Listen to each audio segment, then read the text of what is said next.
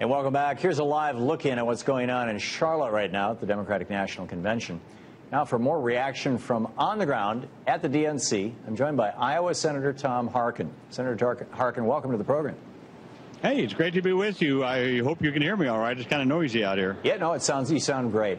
Your thoughts on how the DNC is going so far?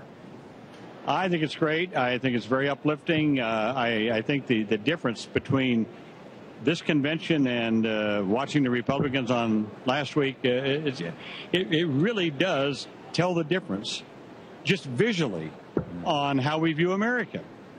I mean, you look out at this convention floor, half of our delegates are women.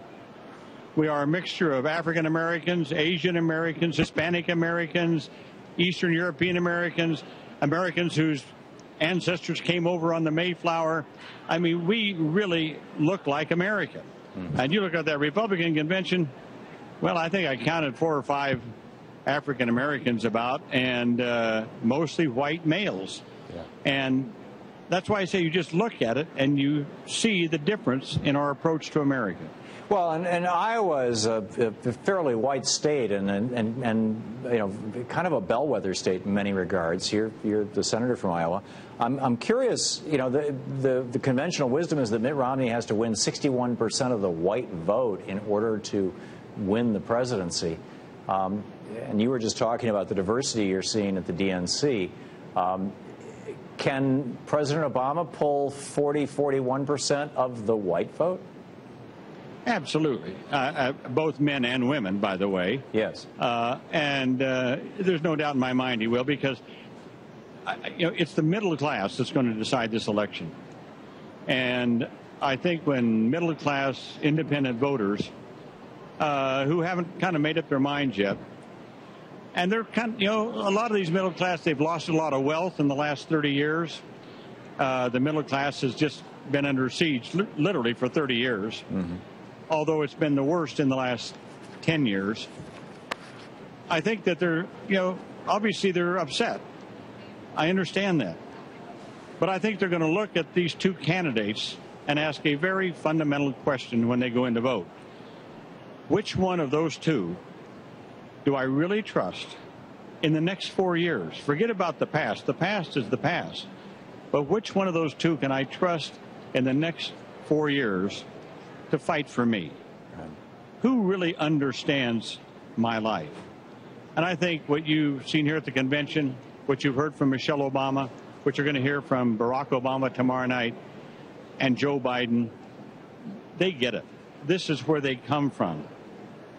They weren't born with a silver spoon in their mouths. They had to work hard for everything they got. They understand the middle class. And I think that's what's going to carry them through. How do you think it's possible that the Republicans can pull off getting middle-class people to vote for them when their primary agenda seems to be tax cuts for the rich and let's lay off some more public workers? Well, what the Republicans' tactic has been for some time now is to both, I think, quite frankly, can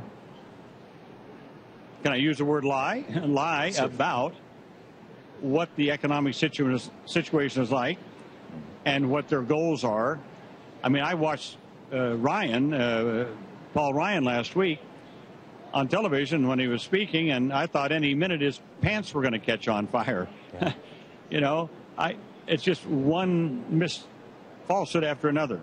The second thing the Republicans have been very good at is playing upon the fears of people and trying to make people afraid and to inject this fear of the future.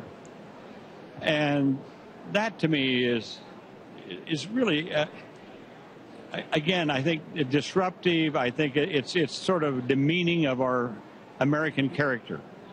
But that's why they get middle class voters to vote for them. They distort the economics of what they're about, and then they play upon the fear of people. And rather than playing upon fear, Barack Obama and we Democrats, us progressives, we appeal to the hope of people, to their better nature, to say that we're all together in this, that we can make a better life for ourselves in this country, and government is a big part of that. The Republicans say we can only have a better life if it's every person for himself. Very, very well said. Senator Tom Harkin, thank you so much for joining us tonight. Thanks, Tom. See ya.